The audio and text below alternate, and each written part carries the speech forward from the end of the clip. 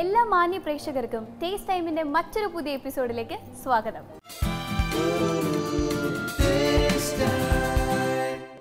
നമുക്കെല്ലാവർക്കും നമ്മുടേതായ ഒരുപാട് ആഗ്രഹങ്ങളുണ്ട്. ആഗ്രഹങ്ങളാണ് നമ്മളെ നയിക്കുന്നത്. ഇത് പറഞ്ഞപ്പോഴാണ് എനിക്കൊരു കഥ ഓർമ്മ വരുന്നത്. Famous musician bill withers.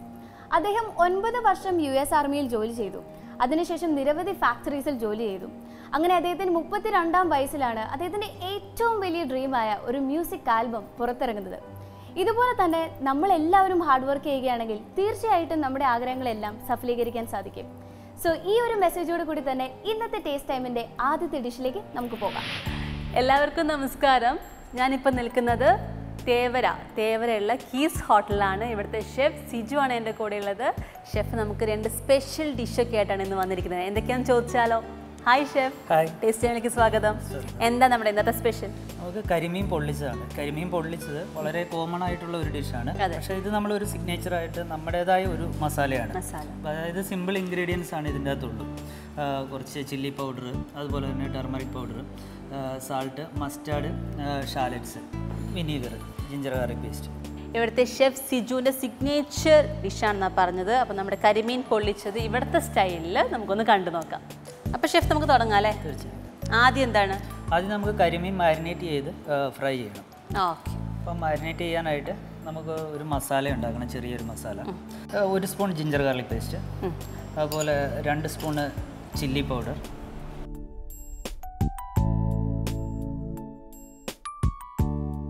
മഞ്ഞൾപ്പൊടി എത്ര വേണം? കുറച്ച് വിനീഗർ, കുറച്ച് സാൾട്ട്.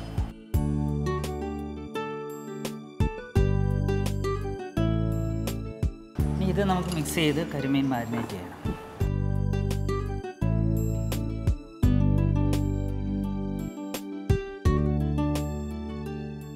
കരിമീൻ മാരിനേറ്റ് ചെയ്യാം.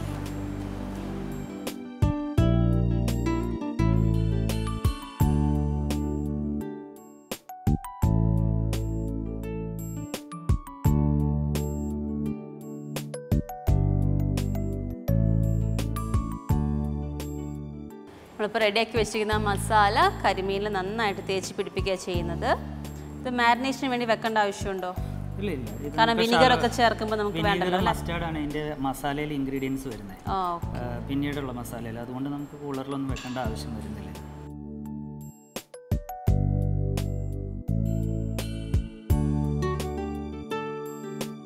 ഇനി നമുക്ക് കുറച്ച് ഓയിൽ ഒഴിച്ചത് ഫ്രൈ ചെയ്യാം.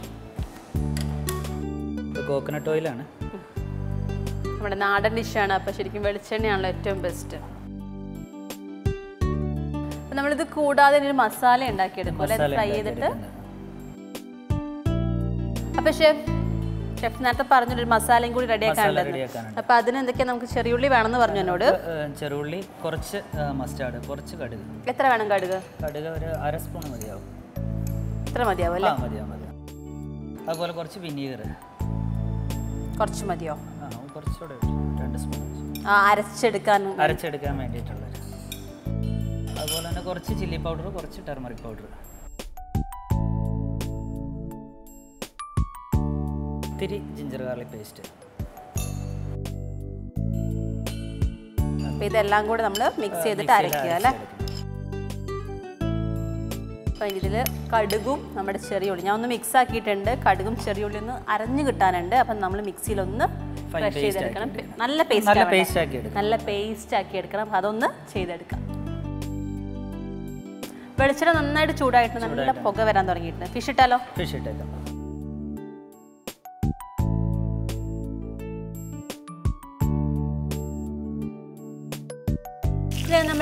നമ്മൾ ഷാലോ ഫ്രൈ അല്ലേ ചെയ്യുന്നുണ്ടോ? Deep fry ചെയ്യണമെന്നുണ്ടോ?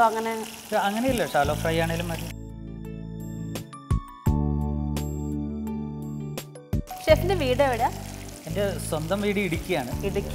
ഞാനൊരു 12 years ആയിട്ട് ഇവിടെ എറണാകുളത്ത് സെറ്റിൽഡാണ്. അവിടെ ഇടുക്കിയിലല്ല ആരൊക്കെയാണ്? ഇടുക്കിയിൽ അച്ഛനും അമ്മയുണ്ട്. ഞാൻ ഫാമിലി ആയിട്ട് ഇവിടെ എറണാകുളത്ത് സെറ്റിൽ. മക്കളൊക്കെ? മക്കള് 3 പേരുണ്ട്. 2 പേര് പഠിക്കുന്നു. ഓക്കെ. വൈഫിന് ജോലിയില്ല? ഇല്ല. വീട്ടിലെ ഷെഫാണോ കുക്ക് ചെയ്യാറ്? ഇല്ല, ഒക്കേഷണലി.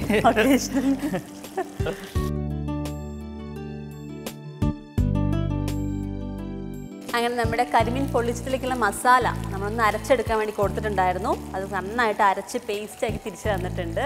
അപ്പോൾ ഇത് വെച്ചിട്ട് നമുക്ക് ആദ്യത്തെ പരിപാടി അത് നോക്കാം. നമ്മൾ ഇതിന് വേണ്ടിയിട്ട് ആദ്യം ഓയിൽ ഒഴിക്കണം. നമുക്ക് ഈ ഓയിൽ തന്നെ എടുക്കാം. ഫിഷ് ഫ്രൈ ചെയ്യുന്ന അതേ ഓയിൽ, കളറും എല്ലാം കിട്ടുന്നതിന് വേണ്ടിയിട്ട്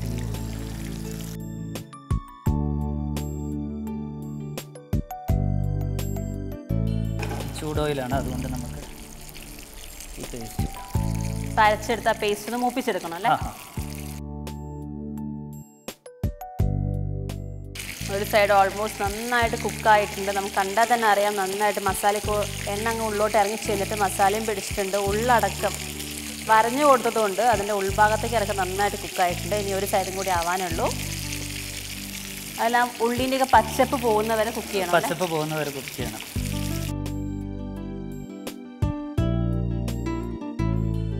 ഇത്തിരി കളർ കുറവാണ്, അതുകൊണ്ട് നമുക്ക് ഇത്തിരി ചില്ലി പൗഡർ കൂടി ഇടാം.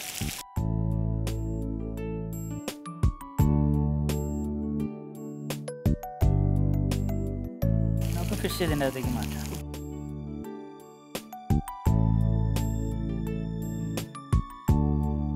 ഫിഷ് നമ്മൾ സോഫ്റ്റ് ആകാൻ വേണ്ടിയിട്ട് ജസ്റ്റ് ഒന്ന് കുക്ക് ചെയ്യണം.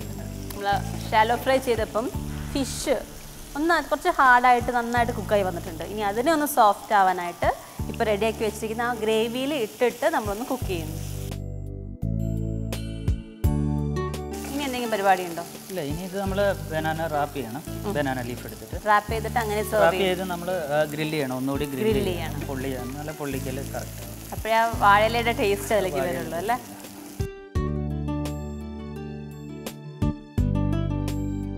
ഒരു വാഴയില ഇവിടെ നമ്മൾ വാട്ടി റെഡിയാക്കി വെച്ചിട്ടുണ്ട്. ഇതിലേക്ക് വെക്കാം അല്ലേ? ഇതിൽ വെച്ച് നമുക്ക്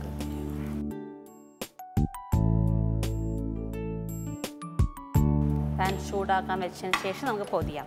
ഞാൻ പൊതിഞ്ഞ് റിസ്ക് എടുക്കുന്നില്ല. ഷെഫ് എങ്ങനെയാണ് പൊതിയാൻ ഉദ്ദേശിച്ചത് എനിക്ക് അറിയില്ലല്ലോ. സാധാരണ പോലെ പൊതിയുന്നത്.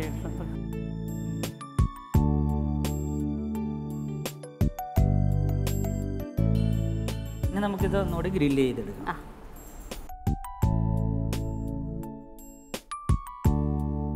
ഷെഫ് ഞാനൊരു കാര്യം ചോദിക്കട്ടെ, നമ്മളിപ്പോൾ ഈ പാൻ യൂസ് ചെയ്തിട്ട് പാനിലാണോ ഗ്രില്ല് ചെയ്യുന്നത്?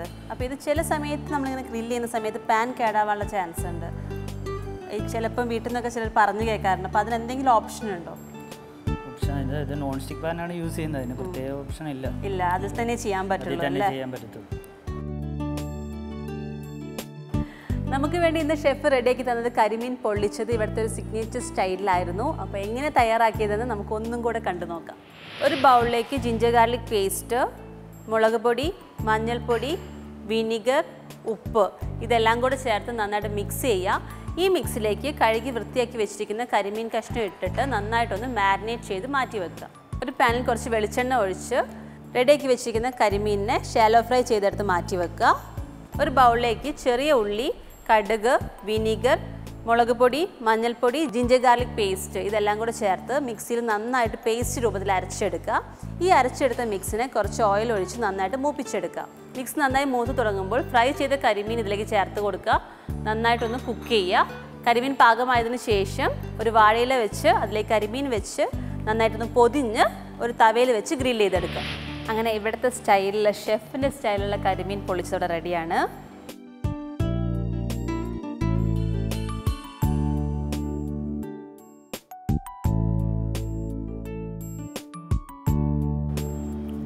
ഷെഫ് പറഞ്ഞ പോലെ വിനിഗർ, ചെറിയുള്ളി, കടുക് അതിൻ്റെ ആ ഒരു ടേസ്റ്റാണ് ഇതിന് മെയിനായിട്ടുള്ളത്. ഇതുവരെ അങ്ങനെ ഞാൻ ട്രൈ ചെയ്യാത്ത ഒരു കോമ്പിനേഷനാണ്. കടുക് അരയ്ക്കുന്ന പരിപാടി നമുക്ക് പൊതുവെ കുറവാണ്, കാരണം അതിൻ്റെ ടേസ്റ്റ് എല്ലാവർക്കും. പക്ഷേ ചെറിയുള്ളി ഉള്ളത് കൊണ്ട് കടുകിൻ്റെ ടേസ്റ്റ് അങ്ങനെ ഭയങ്കരമായിട്ട് മുമ്പിൽ നിൽക്കുന്നില്ല. നമുക്ക് കഴിക്കാൻ പറ്റുന്ന ഒരു ലെവൽ തന്നെയാണ്. എന്തായാലും കൊള്ളാം. അപ്പം ഇതുപോലത്തെ ഒരു ഡിഷും കൂടി നമുക്ക് ഇപ്പോൾ പരിചയപ്പെടുത്തില്ലേ? തീർച്ചയായും. അപ്പോൾ ഷെഫിൻ്റെ മറ്റൊരു ഡിഷുമായിട്ട് ഞങ്ങൾ ഇപ്പോൾ തന്നെ തിരിച്ചു വരും.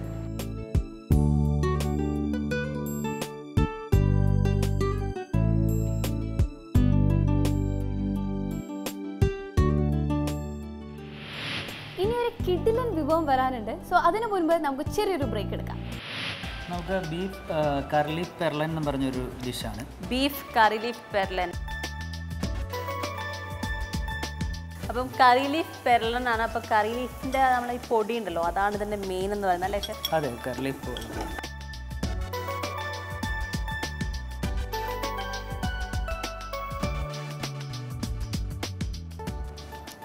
സത്യം പറഞ്ഞാൽ സൂപ്പർ ആയിട്ടുണ്ട്.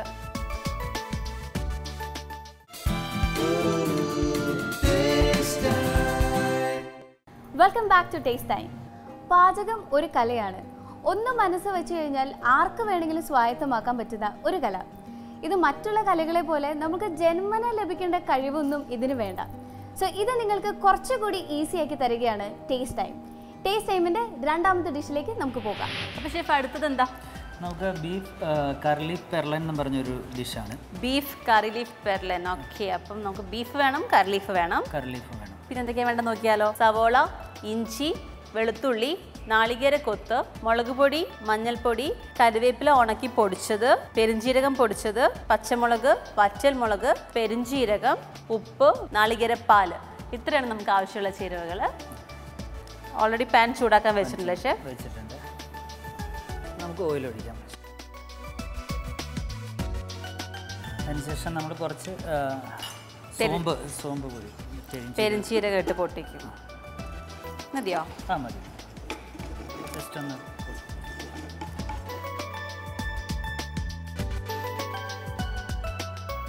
വറ്റൽമുളക് കണ്ടതുകൊണ്ട് അടുത്തത് അതായിരിക്കും എന്നുള്ള പ്രതീക്ഷയിലെടുത്ത് കയ്യിൽ വെച്ചതാണ്. ആണോ? അതെ അതെ. കുറച്ച് വറ്റൽമുളക് ഇടുക, കുറച്ച് ഗ്രീൻ ചില്ലി, അതുപോലെ തന്നെ ഇത്തിരി ജിഞ്ചർ.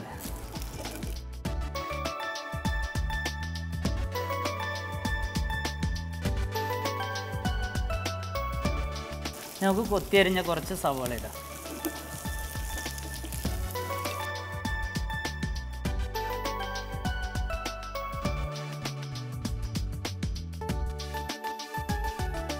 ഇത്തിരി ഗാർലിക് മതി.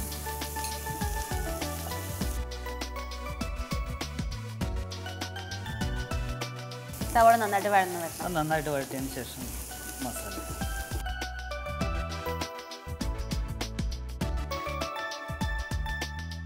ഓയിൽ ഒരു ഇത്തിരി കൂടി ഒഴിക്കാം. ഓയിൽ കൊണ്ട് നന്നായിട്ട് ഓയിലത് കുടിച്ചിട്ടുണ്ട്. ഈ മസാലയൊക്കെ നമുക്ക് മൂപ്പിച്ചെടുക്കാനുള്ളതാണല്ലോ, അപ്പോൾ അതിനൊക്കെ ഉള്ള ഓയിൽ വേണം. കുറച്ചും കൂടി നമ്മൾ ഒഴിച്ചു കൊടുത്തിട്ടുണ്ട്. ഏകദേശം സവാളയുടെ കളറൊന്നും മാറി തുടങ്ങിയിട്ടുണ്ട്. ഉപ്പ് നമുക്ക് ഇടണോ ഇപ്പം? ഉപ്പ് ഇത്തിരി ഇട്ടിട്ടുണ്ട് പെട്ടെന്ന്. അതെ അതെ. ഓൾറെഡി ബീഫ് ഉപ്പിട്ടല്ലേ വേവിച്ചത്? അതെ അതെ, അതുകൊണ്ട് ഇത്തിരി കുറച്ച് മതി.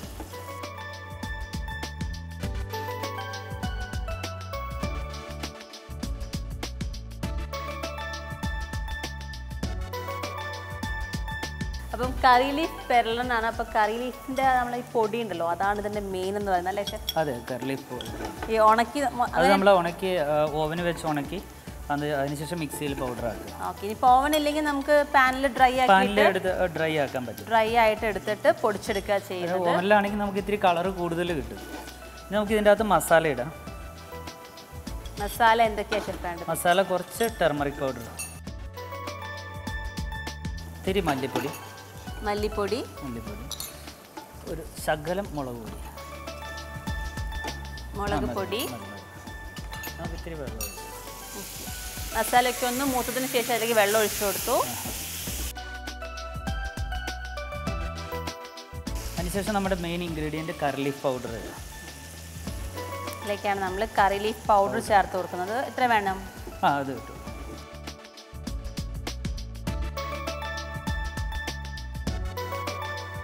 നല്ല സ്മെല്ല് വേണം. നമുക്ക് കുറച്ച് കോക്കനട്ട് മിൽക്ക് പേസ്റ്റാണ്.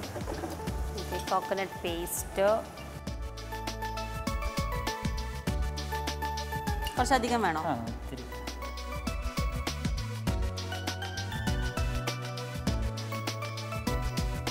നമുക്ക് ഇത്തിരി കറി ലീഫ്, അതുപോലെ തന്നെ കോക്കനട്ട് ഫ്ലേക്സ്, കറിവേപ്പില, ഇത്തിരി കോക്കനട്ട് കൊത്ത്, നാളികേര കൊത്ത്, ഇനി പെരിഞ്ജീരകപ്പൊടി അല്ലേ? പെരിഞ്ജീരകപ്പൊടി.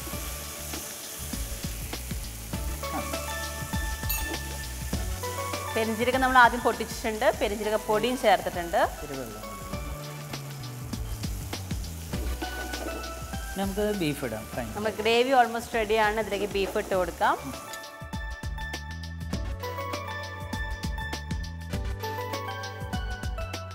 ബീഫ് എന്തൊക്കെ ഇട്ടാണ് വേവിച്ചത്? ബീഫ് നമ്മൾ ഉപ്പ്, അതുപോലെ തന്നെ ഇത്തിരി വിനീഗർ, പെട്ടെന്ന് ബീഫ് ബോയിലാകാൻ വേണ്ടി ഇത്തിരി വിനീഗർ. അത് മാത്രമേ ഉള്ളൂ. അത്രേ ഉള്ളൂ. കാരണം ഇത് ലൈറ്റ് മസാലയാണ്, ഒരുപാട് സ്പൈസി ഇല്ലാത്ത ഒരു ഡിഷാണ്. നമ്മുടെ ഡിഷ് ഇവിടെ റെഡിയാണല്ലേ? കുറച്ച് കറിവേപ്പില, കളർ നല്ല ഒരു പച്ച കളറിന് വേണ്ടിയിട്ട് കുറച്ചും കൂടി കറിവേപ്പിലയുടെ പൊടി ഇട്ട് കൊടുക്കാം.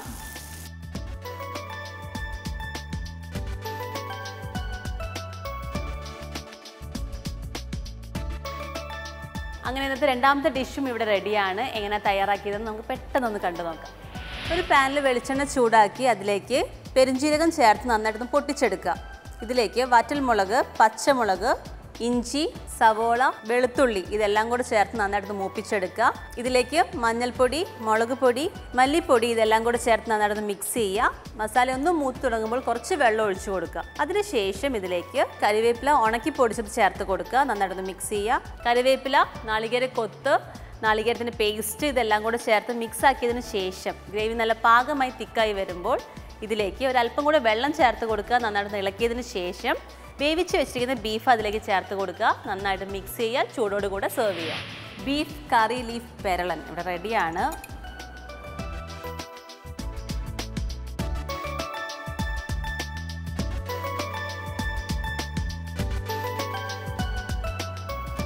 സത്യം പറഞ്ഞാൽ സൂപ്പറായിട്ടുണ്ട്. കൂടുതലൊന്നും പറയാൻ വാക്കുകളില്ല. കാരണം ഞാൻ ഇതുവരെ ബീഫ് എപ്പോഴും എനിക്കിങ്ങനെ എരിവൊന്നും കുറഞ്ഞിട്ട് പൊതുവെ ഇഷ്ടമല്ലാത്തതാണ്. കാരണം അതിൻ്റെ ആ ഒരു ടേസ്റ്റിന് നന്നായിട്ട് സ്പൈസി ആയിട്ടാണ് ഇഷ്ടം. പക്ഷെ ഇതിൽ നമ്മൾ ആ കറിവേപ്പില ചേർത്തതുകൊണ്ട് അതിൻ്റെ ആ ഒരു ടേസ്റ്റ് നന്നായിട്ട് നിൽക്കുന്നത് കൊണ്ടും ആപ്റ്റാണ്. നമ്മൾ വേറെ കുരുമുളക് പൊടി ഒന്നും ചേർത്തിട്ടില്ല, തീരെ സ്പൈസി അല്ല. അതെ അതെ, ബീഫ് അങ്ങനെ ഇങ്ങനെ കണ്ടു കിട്ടുന്നത് വളരെ അപൂർവമാണ്. ഞാൻ പോലും ഇത് ട്രൈ ചെയ്തിട്ടില്ല. അപ്പോൾ ഞാൻ എന്തായാലും ഇത് വീട്ടിൽ പോയിട്ട് ഹസ്ബൻഡൊക്കെ ഉണ്ടാക്കി കൊടുക്കുന്നുണ്ട്. നിങ്ങളും വീട്ടിൽ എല്ലാവർക്കും ഉണ്ടാക്കി കൊടുക്കുക. ഇത് ഇവിടുത്തെ ഷെഫിൻ്റെ സ്പെഷ്യൽ സിഗ്നേച്ചർ ഡിഷാണ്.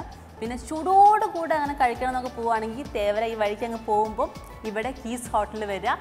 ഈ ഡിഷ് ഷെഫിനെ ചോദിക്കുക, ഈ ഡിഷ് തന്നെ അങ്ങ് ഓർഡർ ചെയ്യുക. ഇവിടെ ഷെഫ് അങ്ങ് വന്ന് നിങ്ങൾക്ക് റെസ്റ്റോറൻറ്റിൽ വന്നിട്ട് എന്താ വേണ്ടതെന്ന് വെച്ചാൽ അതുപോലെ അങ്ങ് പറഞ്ഞ് ചെയ്ത് കൊടുക്കും അല്ലേ? അപ്പോൾ നിങ്ങൾക്ക് വേണ്ടത് ഓർഡർ ചെയ്യാവുന്നതാണ്. അപ്പോൾ എന്തായാലും ഇതുപോലത്തെ രുചികളുമായിട്ട് നമുക്ക് വീണ്ടും കാണാം taste ടൈമിലൂടെ.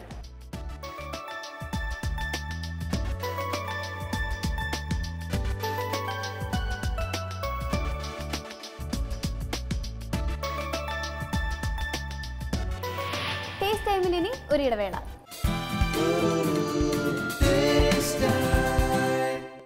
Welcome back to taste time. ഇനി ടേസ്റ്റ് ടൈം കത്തുകളിലേക്ക്. തൃശ്ശൂരിൽ നിന്ന് ഐറൻ പൈസൻ്റെ കത്താണ് നമുക്ക് ലഭിച്ചിരിക്കുന്നത്. സോ ഐറൻ നമുക്ക് വേണ്ടി ഒരു സ്പെഷ്യൽ റെസിപ്പി അയച്ചു തന്നിട്ടുണ്ട്, മാങ്ങ അട. ചേരുവകളിലേക്ക് നമുക്ക് പോകാം. മാങ്ങ പ്യൂരി 3/4 കപ്പ്, പഞ്ചസാര അല്ലെങ്കിൽ കണ്ടൻസ് മിൽക്ക് 1/2 കപ്പ്, തേങ്ങ ചിരകിയത് 1 കപ്പ്, വറുത്ത അരിപ്പൊടി 3/4 കപ്പ്, ഉപ്പ് 1 നുള്ള്. തയ്യാറാക്കുന്ന വിധം: മാങ്ങ പ്യൂരി, പഞ്ചസാര, തേങ്ങ ചിരകിയത് എന്നിവ നല്ലപോലെ മിക്സ് ചെയ്യുക. അതിനുശേഷം ഉപ്പും അരിപ്പൊടിയും ചേർത്ത് നല്ലപോലെ കുഴയ്ക്കുക. വാഴയിലയിൽ പരത്തി ആവിയിൽ വേവിക്കുക. And the dish is ready. അപ്പോൾ ഇനി നിങ്ങളുടെ റെസിപ്പീസും സജഷൻസും ഞങ്ങൾക്ക് അയക്കുകയല്ലേ? എഴുതി അയക്കേണ്ട വിലാസം: to the producer, taste time, Asianet communications limited, NH bypass junction, Palarivattom, Kochi 682025. നമ്മളിൽ പലരും പരസ്പരം സംസാരിക്കാതെയും മനസ്സ് തുറന്നത് ചിരിക്കാതെയും അല്ലെങ്കിൽ ഒരു മൂളിപ്പാട്ട് പാടാതെയും ഇരിക്കാറുണ്ട്. ശരിക്കും പറഞ്ഞു കഴിഞ്ഞാൽ ഇതെല്ലാം നമ്മുടെ എല്ലാം ശരീരഘടനയെ തന്നെ മാറ്റുകയാണ്. തീർച്ചയായിട്ടും നല്ലൊരു ഹെൽത്തി ജനറേഷനെ വാർത്തെടുക്കണമെന്നുണ്ടെങ്കിൽ എക്സസൈസ്, അതോടൊപ്പം തന്നെ ഒരു ഹെൽത്തി ഫുഡ് ഹാബിറ്റ്സ് എല്ലാം നമ്മൾ ഫോളോ ചെയ്തേ മതിയാകും. സോ ഈ ഒരു മെസ്സേജോട് കൂടി തന്നെ ഇന്നത്തെ ടേസ്റ്റ് ടൈമിൻ്റെ എപ്പിസോഡ് ഇവിടെ വൈൻഡപ്പ് ചെയ്തു. Till next time, take care, by.